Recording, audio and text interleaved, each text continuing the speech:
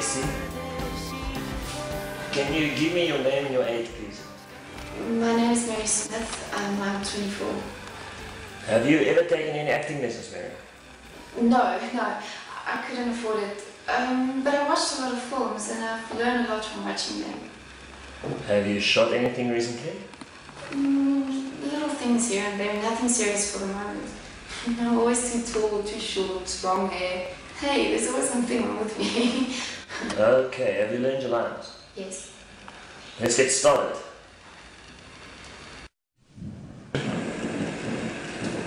first time I met you, I knew you were the one. I thought these things only happens in the movies, you know. I was coming out of the theatre and it started pouring heavy rain. So there I was, soaking wet, freezing cold, chattering teeth. And you come up to me. You look me straight into the eyes and you say, "Umbrella, miss." You sent me flowers for weeks and said you'd love me forever. If this is life has to offer,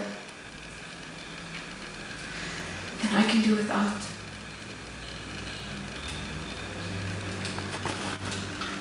Then I changed my mind. After all, I'm not the one who's fucking cheating.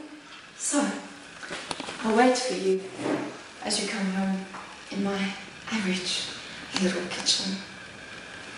Obviously, you don't suspect a thing. So point the fucking gun to your forehead and watch the fear grow in your eyes. You think to yourself, she won't do it. She doesn't have the guts. She's just trying to teach me a lesson. But you're so wrong, honey.